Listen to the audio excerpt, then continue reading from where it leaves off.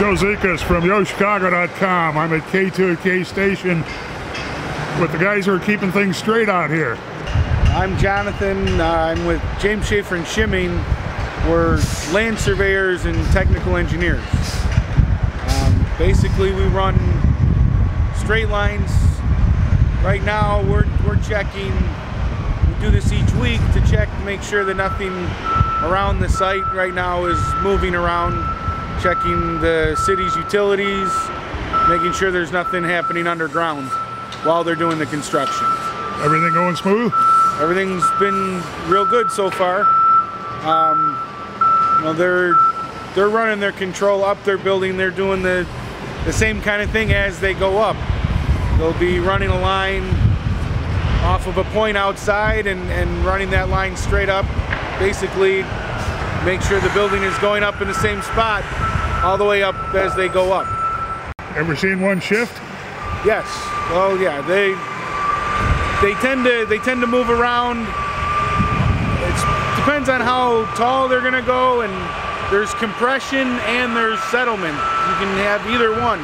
As buildings get taller, they'll tend to compress and shrink. And depending, I've seen jobs where they've had movement and had to stop the job, things moving around the job, and they'll have to shore up, figure out what's happening, where they need to shore things up, and then they'll start again. So it's kind of a constant process. What union are you with? We're local 130. We're a plumbers union. Okay. So they're plumbers and technical engineers. How long does it take to learn your job? I don't know, longer than I've been working. I would say at least a good 2 or 3 years before you really are comfortable at all with it, but there's always more you can learn. And you've been at this 12 years and you still got more to learn. Oh yeah, definitely. Yeah, that's one thing, you always want to be sure that you're right, and you always have to question yourself. That's part of the job. You never want to assume that you're right.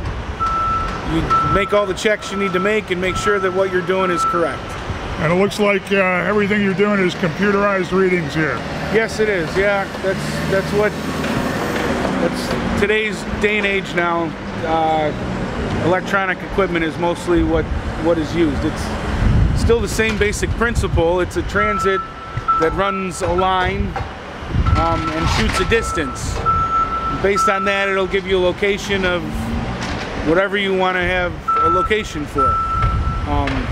So it's all done electronically, but all the math and the principles are still the same. So not much different than when they built the pyramids, really. So, same concepts. A little bit more advanced, or the technology is a little bit more advanced, but it's all the same principles.